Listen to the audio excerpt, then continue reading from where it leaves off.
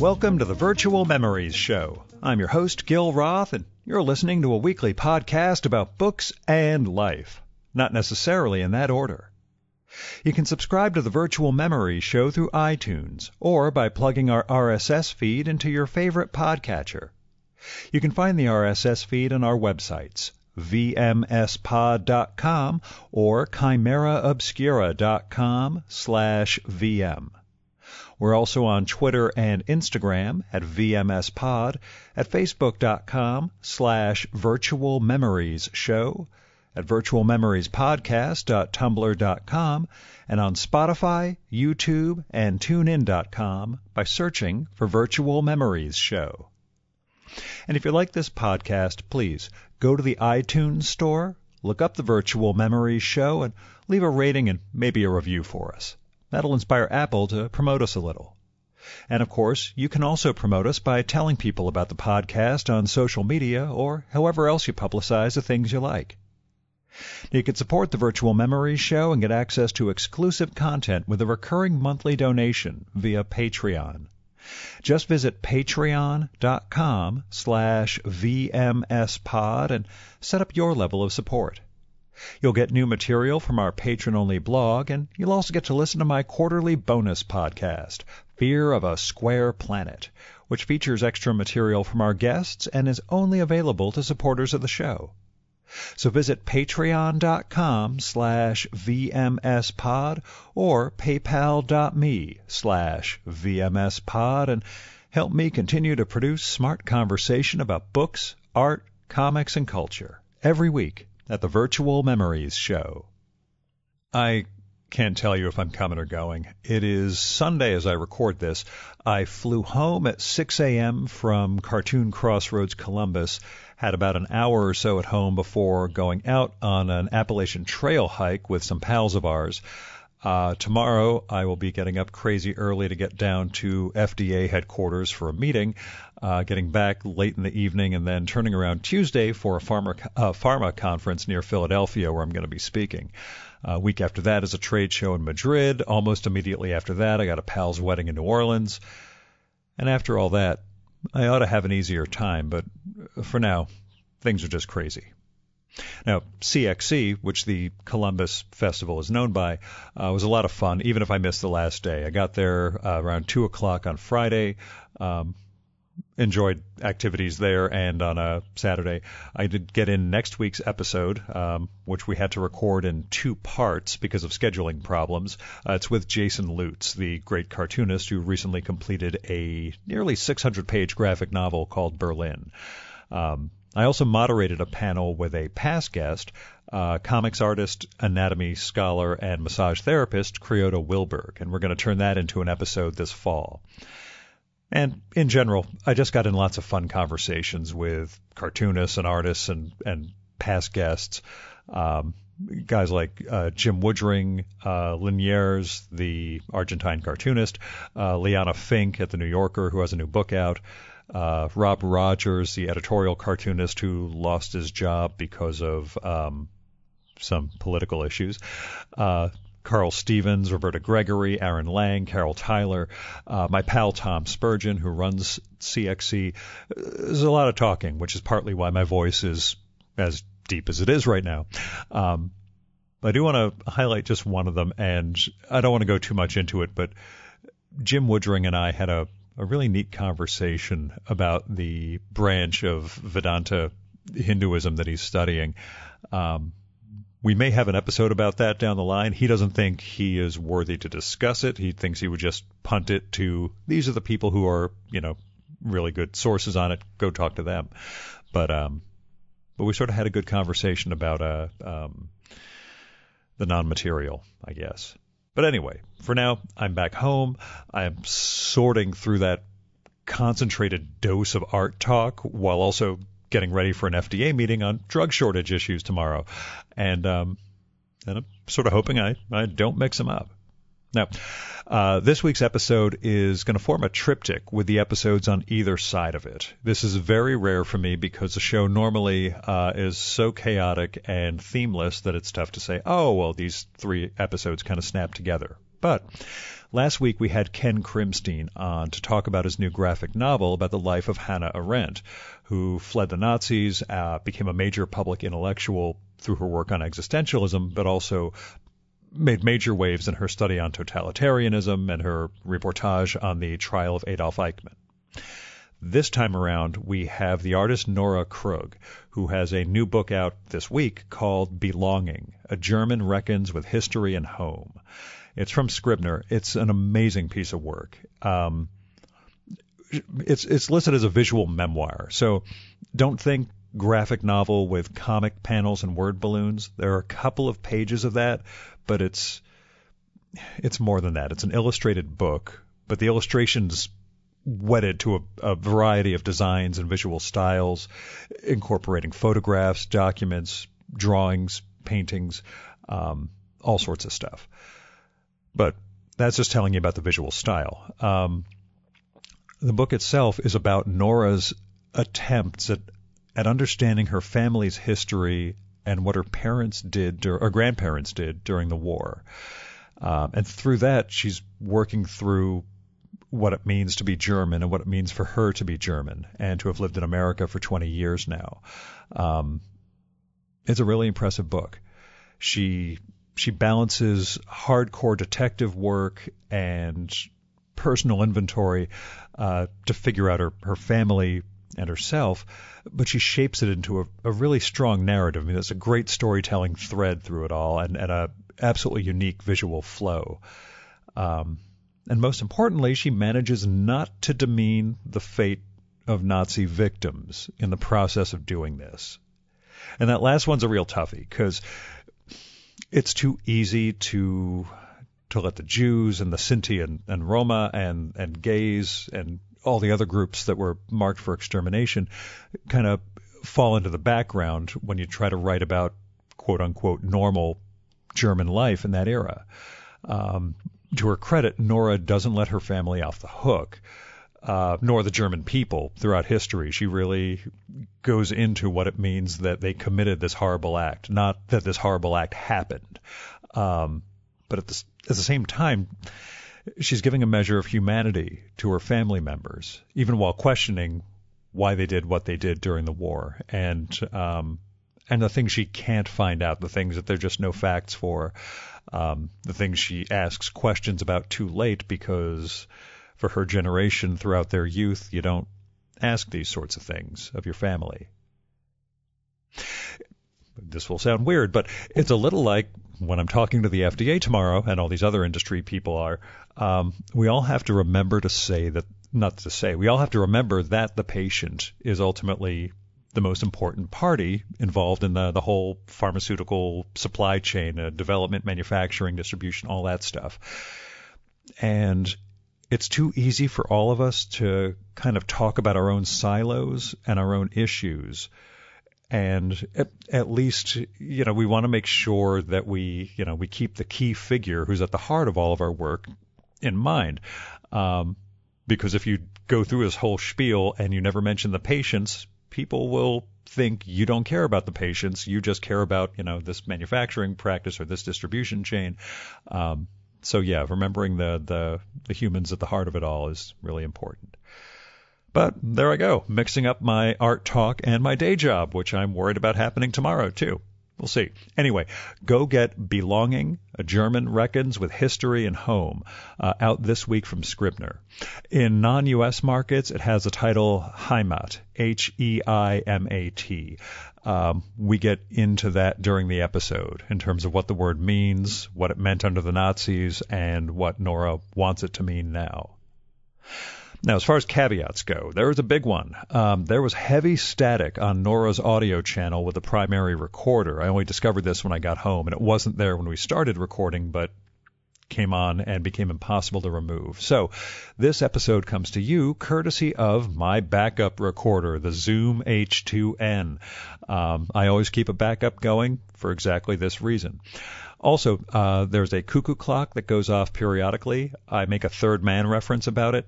For those of you who are Third Man fans. Now here's Nora's bio. Nora Krug is a German-American author and illustrator whose drawings and visual narratives have appeared in publications including the New York Times, The Guardian, Le Monde Diplomatique, and A Public Space, and in anthologies published by Houghton Mifflin Harcourt, Simon & Schuster, and Chronicle Books. She is a recipient of fellowships from Fulbright, the John Simon Guggenheim Memorial Foundation, the Pollock Krasner Foundation, the Maurice Sendak Foundation, and the German Academic Exchange Service. Her books are included in the Library of Congress and the Rare Book and Manuscript Library at Columbia University. Her illustrations have been recognized with 3 gold medals from the Society of Illustrators and a silver cube from the New York Art Directors Club, while her visual biography, Kamikaze, about a surviving Japanese World War II pilot, was included in Houghton Mifflin's Best American Comics and Best Non-Required Reading. Nora's work has been exhibited internationally, and her animations were shown at the Sundance Film Festival. She is the author of the visual memoir Belonging, about World War II and her own German family history. She is an associate professor in the illustration program at the Parsons School of Design in New York City.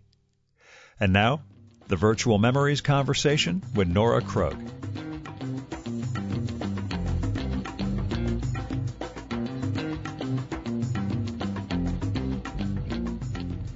I'll tell you, that was one of my weirder conversations. I did a live episode with for the Goethe Institute with the guy who did that book, Look Who's Back, Timur Vermes.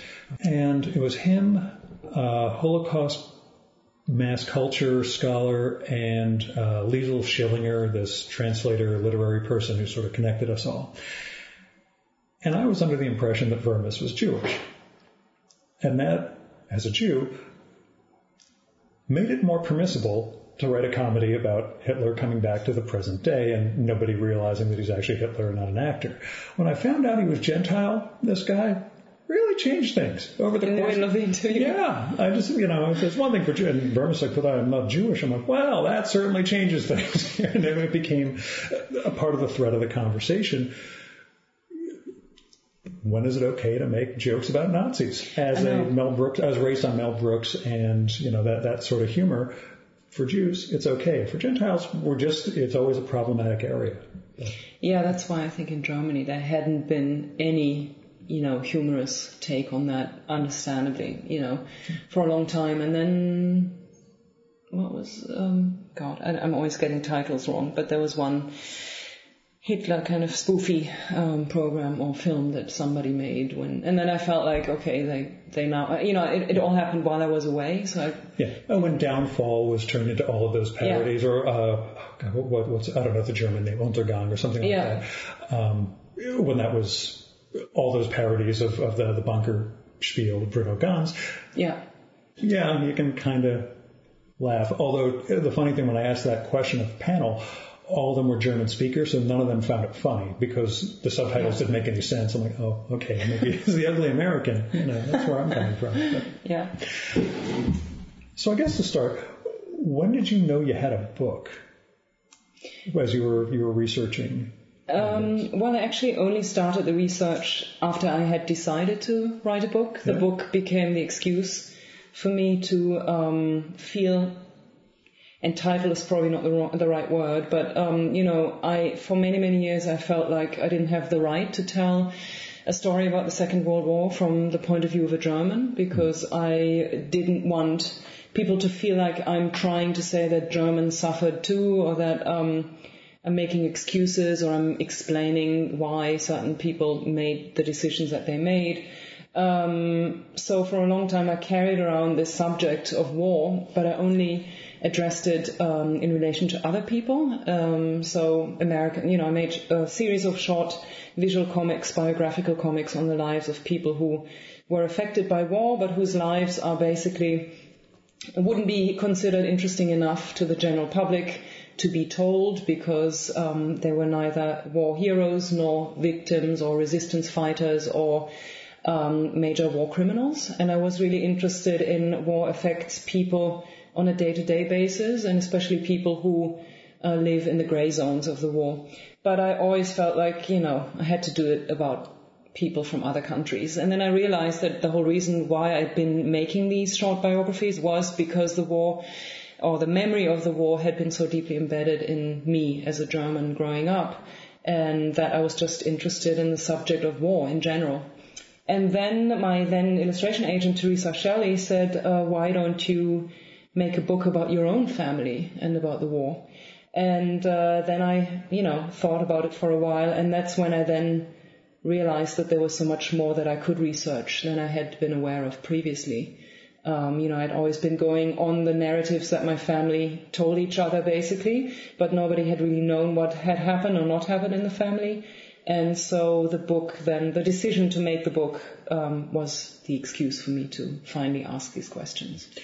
Was there a moment during the research where you realized this is the narrative? I mean, you have the forked narratives of your mother and father's families, but did you have a key moment there? The book itself refers to something in your younger days in Italy, which to me seems like the linchpin of there's a whole story here that we don't know about. But was there a key moment like that for you in the process of the research? I think there wasn't one key moment. I think there were many different moments that I'd experienced that then culminated in the urge to write this book.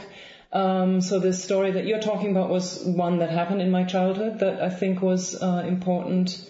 But I also had many encounters here in New York City living abroad as a German. I ended up feeling much more German than ever before. And I think that's probably true for anybody living in another country, is that you suddenly realize how deeply steeped you are in your own culture and how many cultural clashes you do experience when you go abroad. And, as a German in New York, I was very often asked about the war. And I never really had a concrete answer to what my family had done or not done. And I think had I stayed in Germany, the subject wouldn't have come up so much because we learned so much in school about it, but only, the historic facts. We never asked each other about what our family had done. And so I think I wouldn't have been forced in a way, the same way to think, to face my own family history in that way. So I think it was probably a culmination of these little experiences I had. One I talk about right at the beginning of the book was when it was at the very beginning when I had just moved to New York City to study illustration at the School of Visual Arts, and I visited a friend at her apartment building on the Upper West Side, and we went up to the rooftop and spoke to each other, and there was an elderly woman sitting in a lounge chair nearby, and she overheard our conversation and asked where I was from because of my accent. And when I said Germany, she said that's what I thought. And then I said, have you ever been to Germany? And it was, a little naive, but I tried to make conversation, which isn't always easy for a German because we are not great at small talk. And I had just moved here. You told me before I started recording. No, now I've lived here for 17 years, so I've had some practice, but at the time I hadn't. So I asked, have you ever been to Germany? And then she said yes, a long, long time ago. And then I realized, after her silence, because of her silence, that there was another underlying connotation there. And then she told me, about her own Holocaust experience. And then you stand there as a German and you just don't know what to respond, because it's not like I hadn't ever been confronted with it, but being confronted with it by an individual who has experienced it and being, this memory physically embedded right in front of you. And also it just felt like the present and the past were merging all of a sudden, and it was so unexpected. And there was nothing I could say. And that was 16 years ago, and I never forgot that experience. And that was just, it stayed with me ever since. And I think that's one of the propelling reasons for me to also write the book. Did you feel, in a sense, lucky generationally that your parents were born after the war, that, you didn't have the immediate family question of what did you do? It goes back to the grandparents, but that's a level removed. Did you have that sense growing up where that was most beneficial in terms of, well, at least I know my parents weren't, participants in this? It's interesting. I have thought about it. I've thought about it, what it meant to my parents and my parents' generation, and how their experience was different from mine. I mean, in what way is it different to have to ask yourself these questions about your own parents? But sometimes I wondered if it's actually easier because, every teenager questions their own parents, and in a way, maybe it felt almost more organic to have it both happen at the same time, this natural questioning of your parents. I don't know. I don't think I felt lucky, but I did often wonder in what way it was a different experience for my parents than it was for me. Mm. Yeah, was there that sort of pendulum swing from some of the Germans? I know there's a sort of, I'd say almost generational balance of either collective guilt or we're tired of this collective guilt, we need to shrug it off and look to the future. Did you find it, did you experience that, I suppose, as you were growing up? Have you seen that in subsequent generations? Yes, I have a lot of friends who do feel guilty, this abstract, paralyzing sense of guilt that's not necessarily related to their own family, but to being German. Mm-hmm. And it's very difficult to shake. And maybe maybe that's okay. But the other perspective I have a problem with, saying that I'm tired of feeling guilty. I think that's dangerous. And I think that's also what's currently being used by some in Germany as an excuse, to then, support their, right-leaning ideas and ideologies. And I think the same thing is happening here. I'm tired of feeling guilty for what, we did to the slaves. And, one should always continue talking about these things. One should always face what we have done in the past. It's our responsibility. And then the question is just, do you just remain guilty in a paralyzing way? That's, of course, not a good solution. And I think that's what Germans who are more on the left wing spectrum have a difficulty doing. They feel just paralyzed by the guilt. And I think our educational system was partly to blame, because I think they didn't manage to teach us how to use this guilt in a more constructive way. And I think interviewing our own family would have been one way of doing that, because then you would have felt like you were playing an active part in actually asking questions and facing up to your own family history and writing about it and talking about it and thinking about how you can use that knowledge and experience for the present and to, help contribute to shaping a tolerant society today. But I think we didn't do that. We were and I think whatever we learned and however much we learned about the war and the Holocaust was definitely completely important, and I think we should always continue learning as much as we did, and future generations should.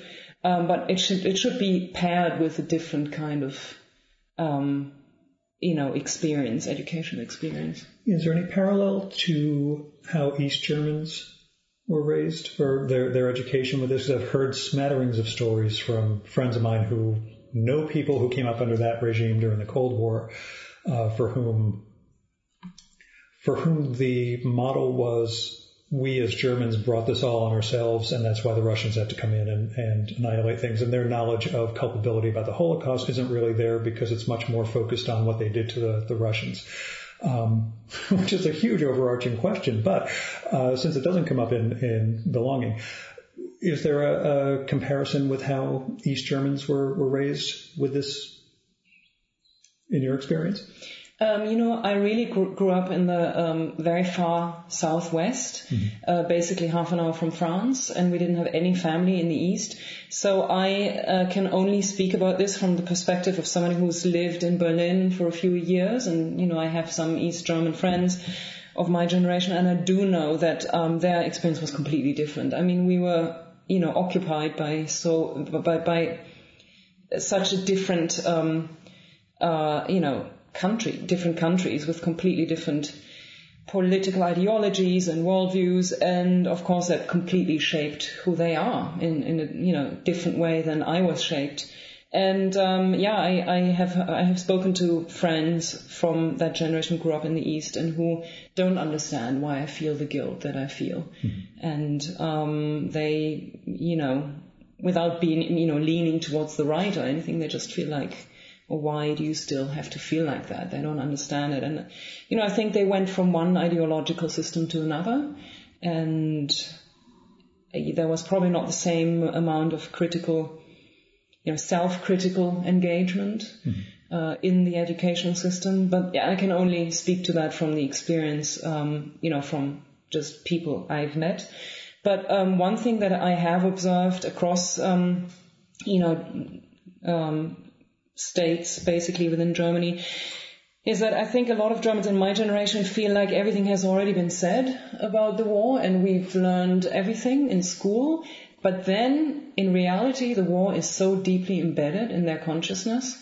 I notice it whenever I go back, when I'm on the train, overhearing conversations, when I'm at the bakery in the morning, all these snippets of conversations you hear, and there are so many references to the war. And How's that? It's often paired with there's this deep-seated, I think, insecurity that Germans still have about themselves as a nation. We have this expression that I grew up with that's called typical German. I write about this in my book. Yeah. That's so typical German, that it means narrow-minded, stubborn, overly serious. And I still hear that expression a lot when I go back to Germany. And I can't really think of a more... or when I went back for the World Cup, Soccer Cup in 2016, I think. Yeah. I forgot. There were, every city is different, but in Berlin I saw so many anti-German references from Germans. On cars, I saw stickers that said Germany, no thank you. People don't sing the national anthem at kickoff when, before the game begins.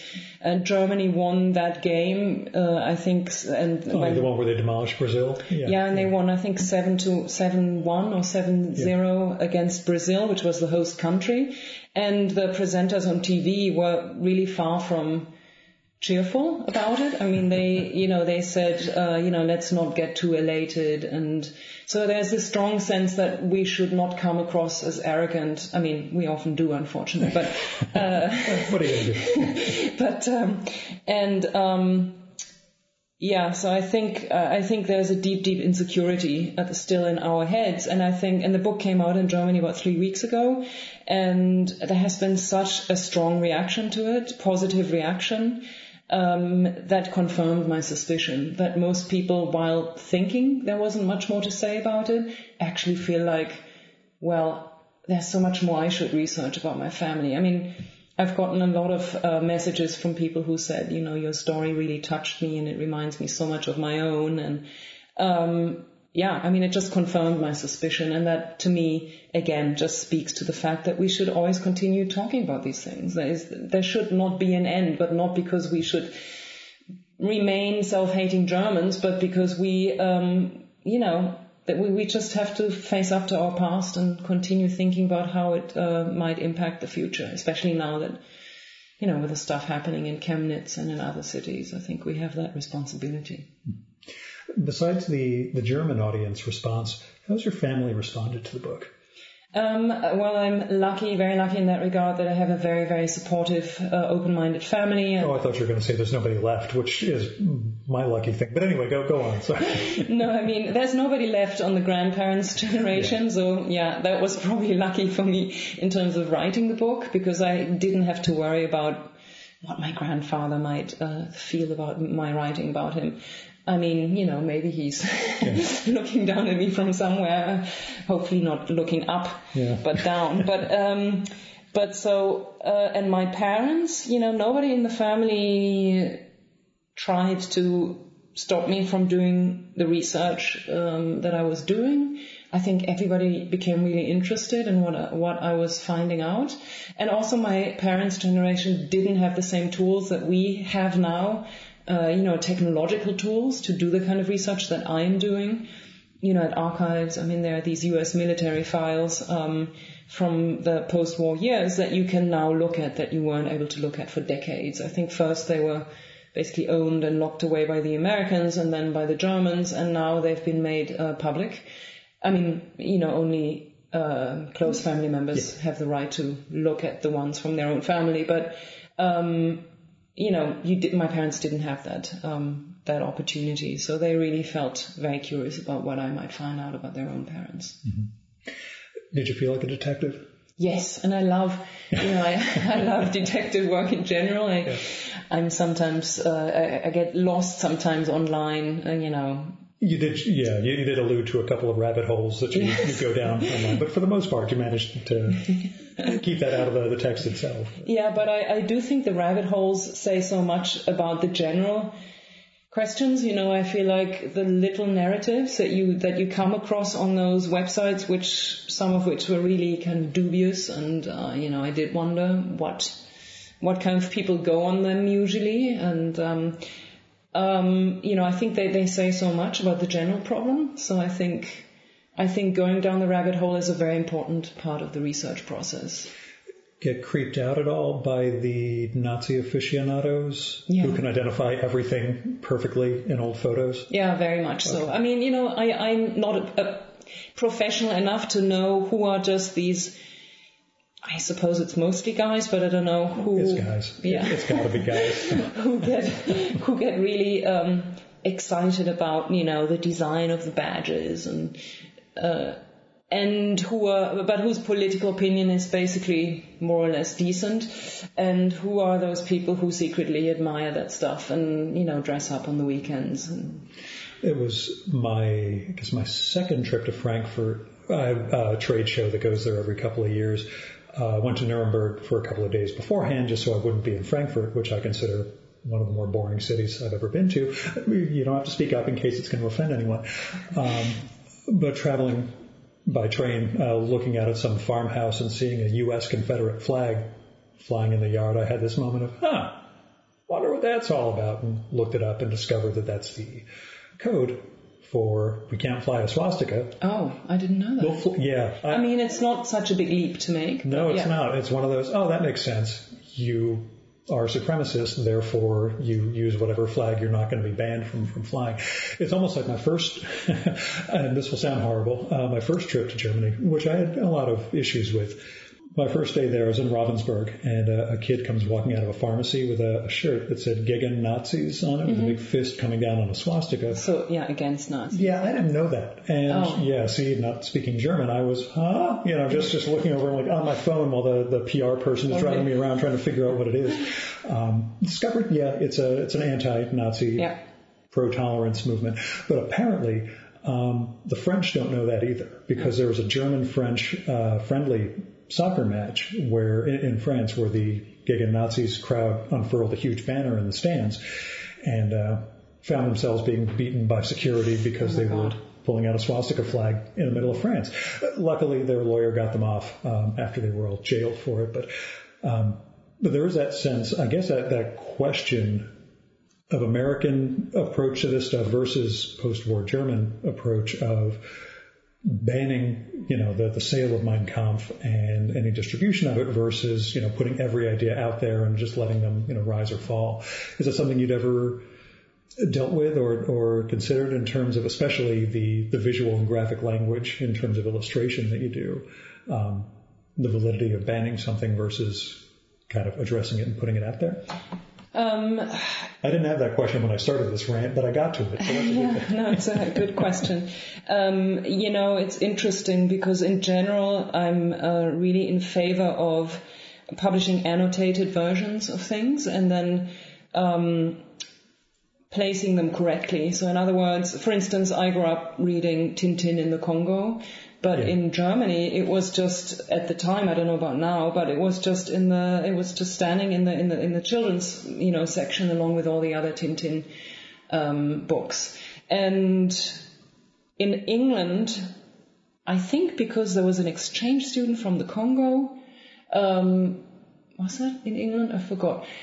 Complained, and after that, I might be getting that wrong. I don't know if it was in Belgium. I was going to say France or Belgium, but anyway, it's... But then after that, it was annotated and not sold in the children's section along with the other Tintin albums, but in the adult section. Mm-hmm. That to me is the best way of doing this. I'm not, and in America, I think it's been banned. So I don't think that... I'm not sure what the status of it is. Yeah. But, yeah. And so I think I would probably favor the British approach. But that said, with something like the swastika, I think in Germany, they always have to have a sticker on them. Mm-hmm. It's a cuckoo clock. Sorry for the interruption. German. Okay. Or Swiss, really. I can go back to the third man and all that. But anyway, go on.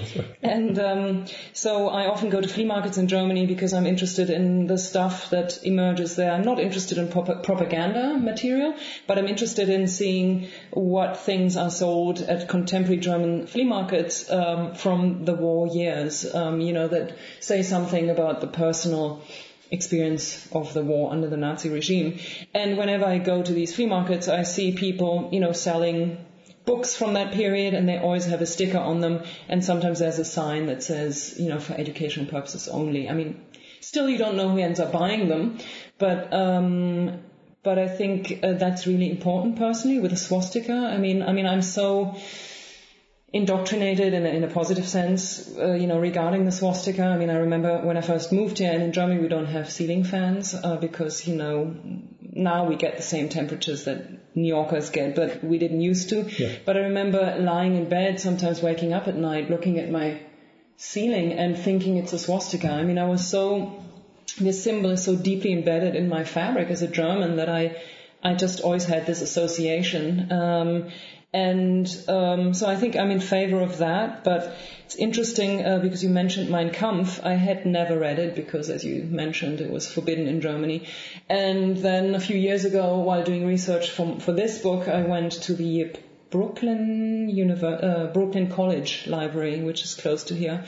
And I saw 2 copies of it on the shelf, and I was, initially shocked. I mean, I knew it's available here, but to see it, in the flesh, I, had never seen it. And, but I didn't pick it up because I felt like even touching it, almost like I was going to get a disease or something. And then now recently I felt like I should know now what the book says. It's my responsibility, especially after having published this book, about this time period. I need to know what he wrote about. And so I asked my student assistant to pick me up a copy from a library here. And I opened it up and started reading it on the subway the other day. And then I saw that there was a Hasidic woman sitting right across from me. And, she didn't look at it. She didn't, I don't think she noticed. But then, of course, these are those moments where you feel the clash. It's almost like a time machine, and you feel like, the present and the past are connected. You don't live in a political vacuum. You don't live in a historic vacuum. You always represent the past, your country's political past. You can't ever separate yourself from it, and you have a responsibility because of that. I mean, that's true for anybody from any country, and that's something that a German living in Germany just wouldn't feel. I have been asked in interviews since the book came out, why do you feel awkward speaking German on the phone to your parents sitting on the subway in New York? Well, I don't feel awkward when I do that in Berlin, obviously. But if I read Mein Kampf on the subway and there's a Hasidic woman across from me, I mean, if you're German and you've never been in a situation like that, of course you don't know what it feels like. So, Well, I was going to say, living in Brooklyn, at least you get a fake Knausgaard, My Struggle cover and put that over it, and that way... And in Germany, it's not called Mein Kampf, obviously. In Germany, it's just called Love. It's just the subtitles. Okay. I was wondering how they got around that. Yeah. Anytime I can make a Knausgaard joke in Brooklyn, I feel like I've really succeeded. So. But what was the challenge of shaping belonging into a story, or into the multiple stories that are there? It was a big challenge because it encompassed so many different times in history, so many people I wrote about, so many experiences I had, my family had, especially mixing the present with the past, because the book is not only about trying to find out what my grandparents did or my uncle did, but trying to figure out what it means to me and how it has impacted my family over generations. So it's as much about the present as it is about the past. And weighing those two was challenging. And, I'd never written about myself. I was a little uncomfortable with that. Not because I felt like, what can I reveal and what can't I reveal, but I just, there was, this worry of, I didn't want to come across self-involved or anything. There was a timidness about writing about myself. And so that was a challenge too. How do I, and then you look back at your entire life and you have to kind of edit your life down as if it's somebody else's. So gaining the distance to your own life, I think, is something that probably everybody who writes a memoir is struggling with, because you have so many memories, but not all of them are relevant for a book, obviously. And so I had to kind of put on this filter and look at my own life, from the point of view of somebody writing this book and editing this book. But I come from a documentary film background, so I think that experience has helped me a lot. Editing, as you know, is a very important process of any creative endeavor you make in terms of telling a true story, and so I think that's helped me a lot, that experience. Mm-hmm. We talked about the German audience response to it and your family response. Jews? I know you're married to a Jewish man, so that's good in terms of being able to pass it by him and all this, but has there been any response from Jewish readers? And how, the meta question around that is, how difficult was it for you to write this without devaluing the real victims of the Holocaust and still tell a compelling story without ignoring, the greater horror and tragedy that went on around them? I think that's where, husbands and, or wives and editors and agents come in. You're saying they're all Jews? I'm just kidding. Well, actually, a few of them it's a stereotype, but it holds out. Yeah. But, and it was important for me to get the perspective of Jewish friends and my Jewish husband, on this, obviously. But I passed by the material early on to my husband and to my agent, Alex Jacobs, who I deeply appreciate, and to my two editors here at Scribner, Lisa Mayer and Kathy Belden. And I think they both really helped, weigh this carefully, because of course my biggest fear, and that's why I hadn't written a book like that in a long why it took me a while to overcome this, this hesitation to write a book about this in the first place, was to come across as somebody who's trying to make excuses or, say that the Germans were victims as well, which I don't want to say at all, and which I'm not thinking at all. And I also don't want the book to come across as an apology or trying to ask for forgiveness. That's very important to me too, because it is unforgivable what the Germans did. And it's something that is just deeply disturbing, continues to disturb me deeply, that human beings are capable of doing something like that to others. And it's not an attempt of asking for forgiveness, and I state this in the book. And so my hope is that it won't be misunderstood as such. And it's not out yet in America, but it has been circulated, among librarians and booksellers and book buyers, booksellers. And so reading some of their reviews online has made me realize that all of them so far have said that exactly because they're Jewish and, they have this own family history that's deeply embedded in them, they were very interested in hearing this point of view and, touched by, kind of being able to follow this journey.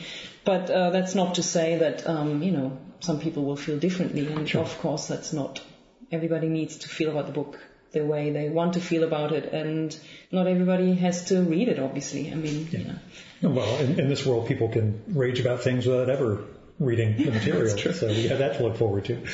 Was it a real tightrope in that respect, in terms of trying to do this in a way that was honest, wasn't devaluing, wasn't, explaining and forgiving? I mean, was that really the true challenge behind it as opposed to the detective work and everything else and the various trips back? I think it really depended on the moment in the narrative. I didn't always feel like with every page I had to walk this tightrope. And the thing is also, I didn't want to write a book that wasn't deeply felt and honest, because there's no point in writing a memoir if you can't be honest. I mean, it just doesn't come across as sincere otherwise. So I needed to make sure that I'm still expressing my inner feelings while making sure at the same time that I'm not miscommunicating. And, there were moments in the book, for instance, when I came upon this U.S. military file about my grandfather, my maternal grandfather, and found out about certain aspects of his life that I hadn't known about. I almost had these two voices in my head, and one was the voice of a German saying, he was one of many, and he had to... It was the time. And he had to look after his family. I'm not saying that all Germans feel like that or think that should be the way to approach our past. But that was a German perspective. And then the other voice was maybe more my American voice that said, but anybody who made this decision should not be looked at in a favorable light. And then the German one came in again and said, but he was your grandfather. And, it was almost like I had this argument in my head the whole time as I was reading this file. And I probably also was thinking then already, how am I going to write about this? And so, the whole research process was for me an internal struggle of trying to test my own limits for my empathy for the decisions that my grandfather made. And another thing where I felt this tightrope very clearly was in these instances where I had to think about how to weigh text and image. And there's this one moment in the book where I read the letters for the first time that my maternal grandfather's brother wrote to his wife, who was Swiss, from the front line in Russia. And he had no interest in fighting in the war. There's no moment in any of the letters where he writes anything positive about, the Nazi regime or the Nazi ideology. All he writes is, I want to come home, and will I ever see you again, and will I ever be able to taste the vegetables you pickled for me in the basement, and they're really the most heartbreaking love letters I've ever read. And of course I went into reading them feeling like, but you shouldn't feel touched because he was a German soldier and who knows what he did. But then I read them and I was touched, so I couldn't obviously claim that I wasn't. So the question was, how do I then talk about the fact that I had these emotions that I tried so hard to control beforehand? And then how do I pair that with an image? So I work with landscape photographs a lot in the book because I wanted to move away from the more traditional graphic novel format of panels and speech balloons, because I didn't want to show myself in the book too often. I didn't want to show myself sitting at an archive, looking at my grandfather's file, talking to my mother. I wanted to treat it more... Well, in a sense, it's like a documentary film with voiceover. At that point, you're doing a visual collage and audio. And I love documentaries, and so I think what inspired me most... I think I was actually more inspired by essayistic documentaries than I was by graphic novels, even though there are many graphic novelists who I admire. But I think, that because it allowed me the freedom to treat the subject more openly, more poetically. And so I think of these landscapes a lot as inner portraits or as passive portraits. So I'm also, a big fan of... No worries. Of non-fiction writing, and that type of non-fiction, creative non-fiction that's poetic and talks about emotions, but without being too direct, obviously. And so landscapes to me portray that inner emotion. But then I struggled for a long time, with what landscape image I should choose for that moment where I read these letters and where I talk about my feelings about how I felt about what my grandfather's brother wrote in them. And because had I chosen a landscape with the sun going down, that would have been so horrible and inappropriate, because then it would have looked sentimental, and you can't tell a German war story in a sentimental way. It's just a huge mistake. And so, and you have the same challenges as a filmmaker in talking about the subject, what kind of music, instead of, you can't use music on German television, on a German documentary about the war that is heroic. And whenever I go to England and I turn on the TV and there's a Second World War, documentary on, it's a kind of music that we could never use for the same exact film. If it were made in Germany. This is the exaltation and triumph. And so I struggled the same way with the images, and so that was another instance where I felt like, okay, how do I walk this tightrope? Well, when it came to both writing and, I would say, drawing or even composing the pages, because drawing really isn't an appropriate term here because of the graphic styles you employ, what was tougher? How difficult was it to write this, B, to figure out the visual modes? In addition to things like that, you do have sections that break out into panels, but even there it's not a conventional comic style. The word balloons are sort of in the background to the exposition, and there's a number of different tools that you employ. How tough was it developing those and figuring out which ones were appropriate for which sections? So you are asking specifically about the images now, or the writing as well? The balancing of images and text, which is going to lead into my great question of how did you translate it into English, given that the German words are so much longer, and that with those balances you have with some of the compositions where the images are right in the center, things have to get broken down. But anyway, that's a logistic question down the line.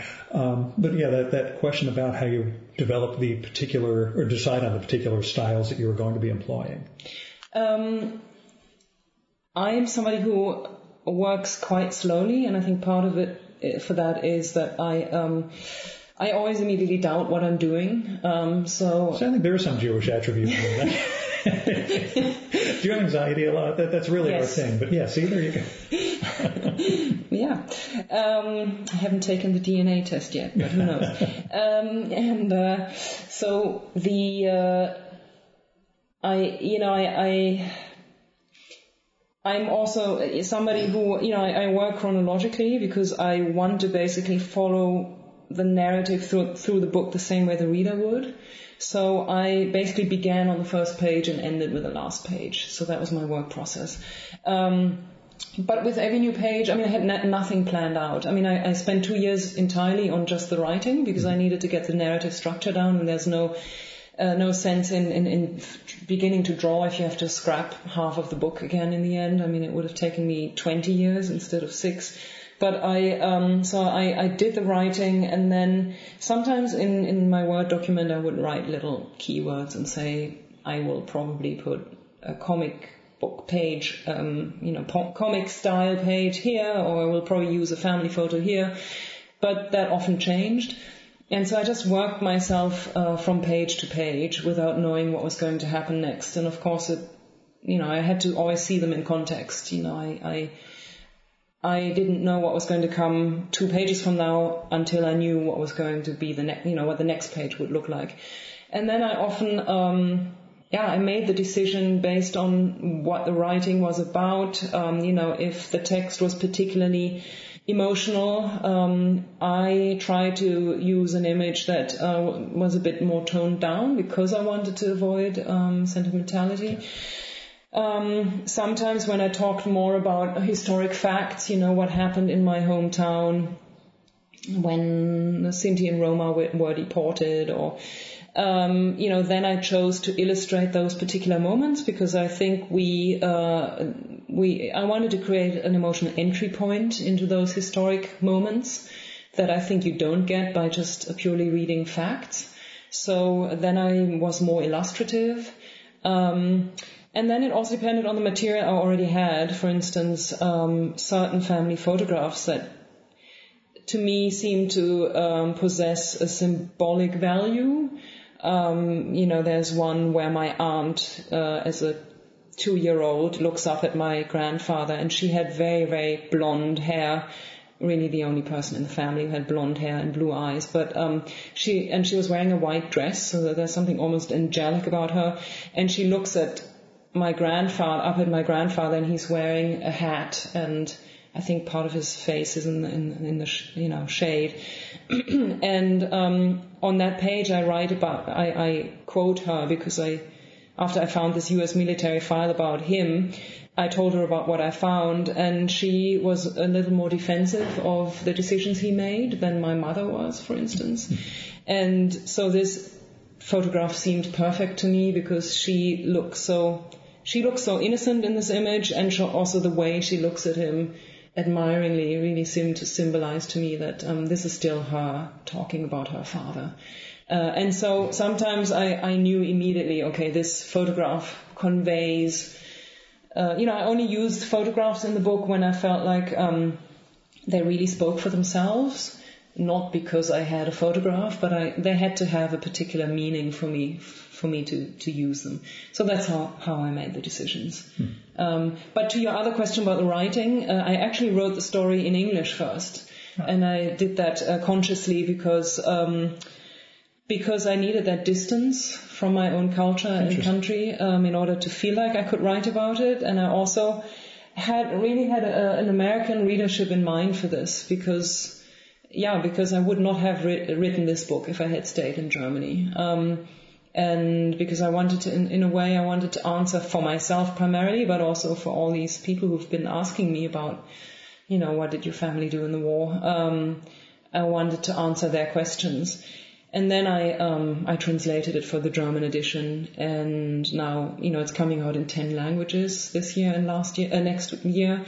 And so every different language has its own challenges, because I have to oversee the design for each of the editions. Which is, I guess, what I'm asking. Some of those German words end up running out to 2 or 3 lines. Yeah. In those images. It was a big problem. Layouts where the picture is spreading the column of text. I mean, I've been working now with the Dutch, French, and German designers. I mean, I just finished the Dutch edition on every single page because, as you say, it's very much unitary work, but each page is an item in itself in terms of design. If there were a grid that's spanned across throughout the whole book, then I could say, okay, I have the layouter, the text designer would already know, okay, this style of text in this box, and you'd still have the length issue, but here, the text has different colors on each page. It runs around the images in different ways on each page. So I really have to art direct every edition, and it's an incredible amount of work. Did you think of that when you were laying it out? Did that occur to you? It occurred to me, but I ignored the okay. I tried not to think about it. And then in the German edition, I had to shorten some sentences. That's where I was coming from. It was one of those moments of, it has to fit completely and perfectly in order to wrap around these images. And when you have 35-letter words like that, I can imagine it's a little bit of a challenge. German stereotypes you do and don't live up to? Given the typical German thing, are there things you look at and think, God damn it, I'm still a German? Yeah, I'm terrified of missing deadlines, definitely. I mean, I show up an hour early for somebody's interview? Is that what you're saying? I'm just kidding. Yeah, I know. I was probably you were more German than me today. It's sad, but true. But no, I feel a tremendous, probably not every German feels that, but I feel, and I think I was raised to feel that by my own family, but a tremendous sense of responsibility when it comes to meeting deadlines. I'm probably also afraid of making mistakes. I think that's a very, very German thing, and I feel that every time I come back to Germany. Germans have a harder time apologizing to each other, I think.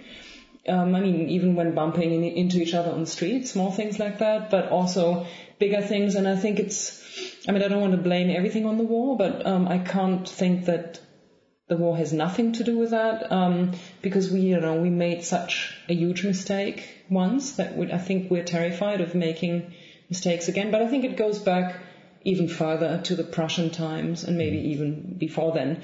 But this feeling of, and I think the perfectionism comes in there too. I think perfectionism is the fear of failing. And I think that is deeply embedded in me. So to do the psychotherapy thing and to get me over my own anxieties and crippling aspects of this stuff, how do you get over the anxiety of the blank page? I really struggle when I write and draw. But I mean, the only thing you can do, and I always tell that to my students, is sit down and continue. I mean, it's... Get over your Germanic heritage and make something happen.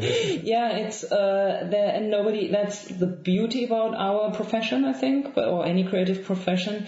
But it's also the extremely difficult thing is that nobody can tell you how to do it. I mean, there is no one way of doing things, and if you try to do it the same way other people do it, I think you're not doing You're not doing yourself a favor.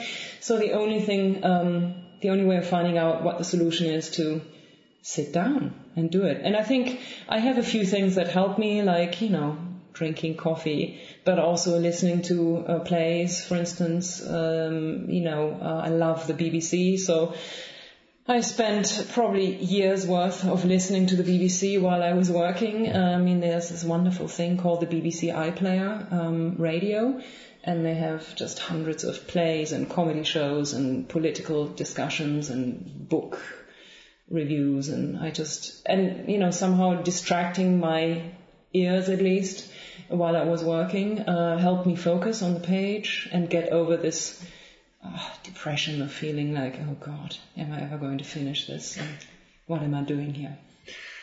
What do you learn from teaching? It always depends on the students, but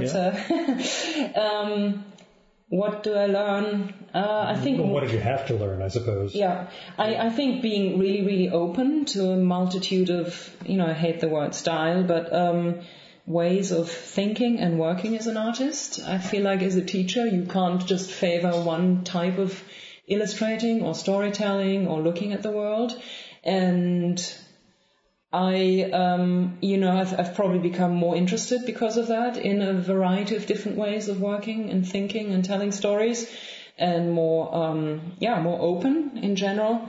And then also you have to, every student is different and comes into the classroom with different challenges, both as artists but also as persons. I mean, when you teach at an art school, you always get a clear sense of also what the students are struggling with as human beings, because most of their work is about their lives, which is challenging for the teachers too, but it's also wonderful because it can get so fulfilling for both in a way. And yet you're not their therapist, so you you don't want to pretend you are their shrink or their parent or anything like that. So there has to be a certain professional distance, of course. But I think I've also learned to work around those sensitivities, and how do you help them figure out their problems. In the visual realm, overcome exactly this blank page problem, because every student has their different mechanisms of doing so. So you have to listen to them. You have to hear what they say about what's worked for them in the past and what hasn't, and then try to develop a strategy with them. So I think, being more open and listening more. I think that's probably what I've learned. Mm-hmm. And you came to illustration somewhat late in your education and background. Is it something you wish you had focused on earlier, or do you think the documentary and the other media in which you worked ultimately helped inform who you became as an illustrator? Yeah, I think there's so many ways of becoming an illustrator, and I think there's no one way that's better than another.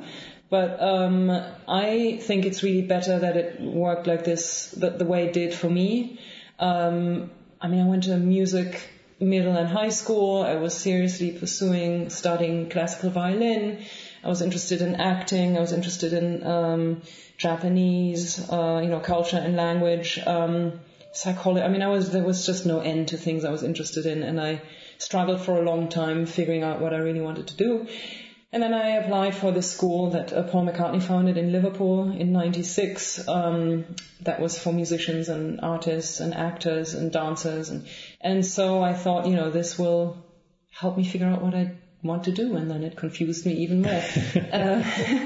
But then I got into documentary film, even though nobody taught it there. I don't know how that happened. And documentary film, but also music, I think, in terms of pacing and rhythm, and documentary film in terms of editing, interviewing techniques, how to pair images with words. All this really helped me, and I think had I only drawn, and I'm also somebody who's never kept a sketchbook. I never tell my students that because I always tell them they have to have No, kids, you need to keep practicing. Yes. Yeah. I have never done that because to me, illustration is really a way of communication and of telling stories. So to me, it's never been about the medium. It's always been about what's the best medium to tell a story. And to me, it's not about the act of drawing itself. I don't really get so much satisfaction from that. I mean, I can enjoy it occasionally when I'm drawing, but I never draw unless I'm embarking on a really new serious project, basically. And I think had I been somebody who had only drawn, maybe I wouldn't have thought of it as so much as a storytelling tool, but more as a job or something, yeah. or as a just something that I enjoy, which probably would have been nice. But as a maybe the technique would have been more in the foreground and not so much. So I think we could play the German stereotype of joy versus utilitarianism again. And no, this is just a tool that I use to achieve my goal instead of having fun. Are there other media you want to work in? And are there ways you could see belonging being done in other forms? Certainly, the one medium that I feel like, that I always thought, I wish I could have used that is music. And obviously, with this type of book, that's not possible. But animation, I could have imagined it to be, in some sort of film form. But I also, my US publisher Scribner I just did the audiobook for them. And when they initially asked me whether I wanted to do that, I was surprised because I thought, how can you make this book into an audiobook? And I wasn't sure I wanted to do it. And then they convinced me, and then they asked me if I wanted to read it. And like most people, I don't particularly like the sound of my own voice. And I thought, oh my God. And then I did it. And now I really am glad that I did it. And I was interested in seeing that we only rewrote a few pages and that a lot of it actually did work without images. I mean, I think I will want to continue working in the visual non-fiction realm, but it was interesting to see that it also worked as a purely text-based project. But the nice added thing was that when looking for some music to play at the beginning and at the end, for the credits, all we could come across in the public domain, vein were these horrible Oktoberfest polka, that were completely inappropriate for a book about the Holocaust. Then I introduced my, the audiobook producer to this group of friends I have in Germany who studied at the same music high school as I did, and they're called Barbershop Sixpack. And they have been recording these wonderful old German folk songs that Germans of my generation don't learn, partly because, we kind of denied our cultural heritage entirely after the war. And it's only because of them that I grew up knowing these old German folk songs. And so we asked them last minute if we could use 2 of their wonderful songs, and they said yes, and now we use them, and that finally I was able to get some music component into the project in some way. And both songs are about leaving your home, and I've noticed that a lot of German old folk songs actually are about that, having to leave the place where you come from. And to me there's a great symbolic value in that, because I left my home, and this book is all about having left my cultural heritage behind because of the Nazis and what they associated with it. What is home to you? No, that's always what the Germans have been asking me now that the book came. I figure it's one of those standard questions, but no, it's an important one. And in German, in all the foreign language editions, the book is called Heimat, which doesn't only mean home, but it describes the place that you feel most emotionally connected to, and it usually really also goes back to your childhood, even to smells that you associate with home, to the food that you ate, certain kinds of landscapes. So it's something that's deeply embedded in the fabric, in your fabric, but also in your family's fabric. And because I grew up with such a conflicted relationship to my home country, or all Germans, the word Heimat has actually been shunned for decades in Germany because the Nazis misappropriated it to use something, to support their racist ideology.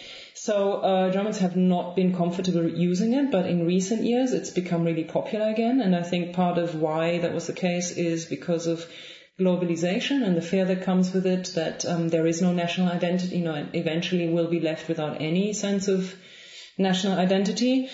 But also because of the challenges of the recent immigration waves that have happened in Germany. And so the right-wing fraction has been claiming it for themselves. And so my German publisher and I were initially against using it, but then we thought, maybe we have to claim it back from them. Maybe we have to say Heimat is not something that is a concept of a pure cultural identity that is static and has always been the same and should always remain the same, but something that is shifting and has to shift and has to be looked at critically over and over again while still being loved. And so that's why I named the book Heimat in all the other foreign editions, because to me it means we have to continue talking about our troubled past, but we also have to learn to love our country, because I think a lot of Germans still can't do that. And then unfortunately includes myself. I still struggle with that. The book has not helped me overcome my complex feelings towards my home, and I still don't know what Heimat means to me. I think to me it really is something that can only be found in memory. I strongly associate it with my childhood, walks that I took with my parents in the forest, collecting mushrooms, eating liver dumpling soup. For an American, it's probably not a very attractive thought, but going to the vineyards. So I, that's what I associate with the term. And I do think we need a sense of Heimat, or of home and of belonging. I don't think I can just say, my home is here now because I live here and, most of my friends are here now. I think it's not as simple as that, because I do think that our childhood, impacts us in a way that no other time in our life does. And so, I do think we can't deny where we come from, I think. But I think to me it's more of a question, and I don't think I've found the answer. Do you have the long form bug now that you've done this? You mentioned the next project, or what could be, what you work on next in creative nonfiction. Are you thinking of, or are you in the middle of, a longer next project? I'm not there yet, because I have to still do these other foreign and promotion and all that, and weird guys from New Jersey showing up with microphones. No, I still need some time to decompress, but I do definitely want to stick with the topic of war. I don't know if it's going to be the Second World War. I don't know if it's going to be my own family. Probably not. But war, and told through my own lens. But yes, long form definitely, but I also want to think about other opportunities of doing short visual essays maybe in between that could include photographs and illustrations, or maybe only photographs and text. But I think, I want to stick with the subject of how, our histories shape us and continue to shape us, and basically politics in the widest sense. Last question. Poison mushroom shirt? Oh, I didn't even notice that. Yeah. That's funny. Again, as a Jew who's constantly uptight and afraid that everybody is an anti-Semite, I was a little concerned based on, that portion of the book. That's interesting. Yeah, I should probably not bring that on my book tour to Europe. Just saying. It's only now that I realize, looking at the cover, that that's the shirt you're wearing on the cover of the book. Oh, my God. I wasn't even thinking about that. Yeah. So you're saying you're anti-Semitic. Here I was just for the people who are not seeing what I'm wearing a red shirt with white dots, and that's also the female character on the cover of my book is wearing a red jacket with white dots, and the poisonous mushroom is a recurring theme in the book, and which is a euphemism for the Jews in the pre-war build-up. Yes, on the one hand it is because one of the horrible stories that is told in the book is my uncle, who was a member of the SS. He was 18 when he died. He kept an exercise book or several exercise books in school, like most children did, and he illustrated it both with flowers and charming little, animals and stuff like that. And then right next to it, swastikas. And one story is called The Jew, a Poisonous Mushroom. And it compares Jewish people to poisonous mushrooms. And it was, I think, a theme taken from an anti-Semitic children's book that was circulated by the Nazi Party at the time. And so I pick up on that theme of the mushroom because it has such symbolic meaning to me and my family because he wrote this story in his book. And so now I'm wearing this shirt. Yeah, the red with the white polka dots, which I forget who it is had to dress like that for a my mother. Was it your mother? But that was the pre-war, and people now don't associate it with anti-Semitic stories in contemporary Germany, and before that they didn't either. I mean, that's one of... As Jews, we find a way to associate everything with anti-Semitism. And the Nazis, they misappropriated, that's why contemporary Germans have such a hard time loving their culture, because so many the Nazis things were used for that purpose. Exactly, and but they also picked up on anti-Semitic stereotypes that had been around in Germany for centuries. I mean, it's not only that they put that meaning into certain things, they also picked up, for instance, for centuries in Germany and other European countries too. But there was this recurring visual theme of a Jewish man in obscene contact with a pig, and it was applied to church walls in the Middle Ages, and Martin Luther used it in some of his books as illustrations. And, the term Judensau, Jewish pig, was, derived from that. Right. And so, But the mushroom in Germany before the Nazis came along and after, to my knowledge, has been a symbol for luck, a lucky symbol. And so I didn't mean any harm by wearing this shirt today. Fantastic. Understood. Nora, thanks so much for coming on the show. Thank you so much.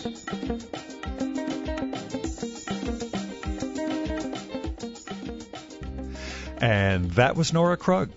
Her new book is Belonging, A German Reckons with History and Home, from Scribner. It's out this week, and as I said at the top, I'm awfully impressed by it. Now, Nora's website is nora-krug.com, and that's NORA-KRUG.com. There's lots of good stuff there from Belonging and her other books and illustration work. She is not a social media fan, but she's trying. You can find her on both Twitter and Instagram as Nora Krug, NORAKRUG, with no dash. After we wrapped, I asked Nora, so, who are you reading? And, as you may remember from earlier in the episode, she has trouble remembering individual titles, so it turned into a little bit of a challenge. But still, if you want to hear her answer, you'll need to become a supporter of the Virtual Memories Show so you can get access to our quarterly bonus podcast, Fear of a Square Planet.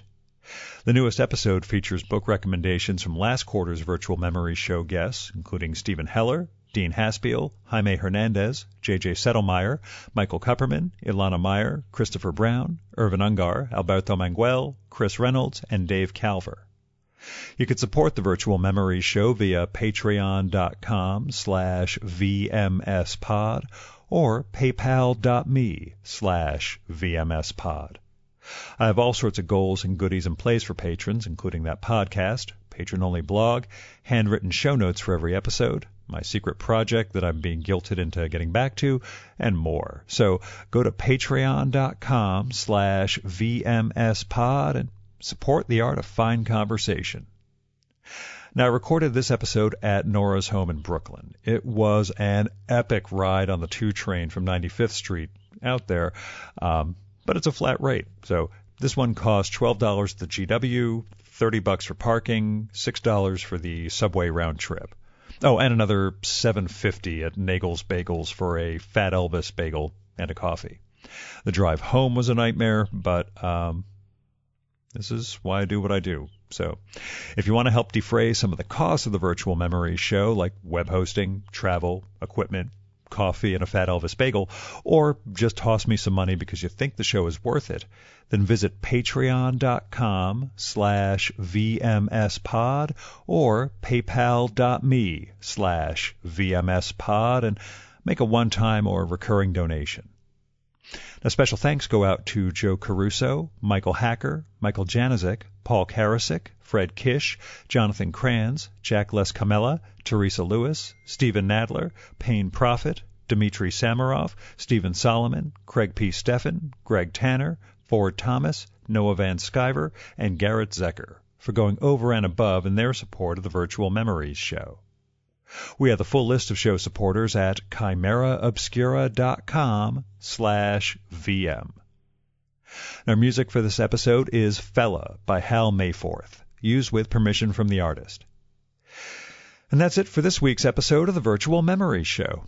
Thanks so much for listening. We'll be back next week with the third in our World War II Germany triptych, and it features a conversation with Jason Lutz, recorded this weekend at Cartoon Crossroads Columbus. Jason is the author of the 550-page, 22 years in the making graphic novel, Berlin. You can subscribe to the Virtual Memories show and download past episodes at the iTunes Store. You can also find all our episodes and get on our email list at either of our websites, vmspod.com or chimeraobscura.com/VM. You can also follow the Virtual Memories show on Twitter and Instagram at VMSpod, at facebook.com/virtualmemoriesshow, at virtualmemoriespodcast.tumblr.com, and on Spotify, YouTube, and TuneIn.com by searching for Virtual Memories Show. And if you like this podcast, please go to iTunes, look up the Virtual Memories Show, and leave a rating and maybe a review for us. That'll help us build a bigger audience. You've been listening to the Virtual Memories Show. I'm your host, Gil Roth, and you are awesome. Keep it that way.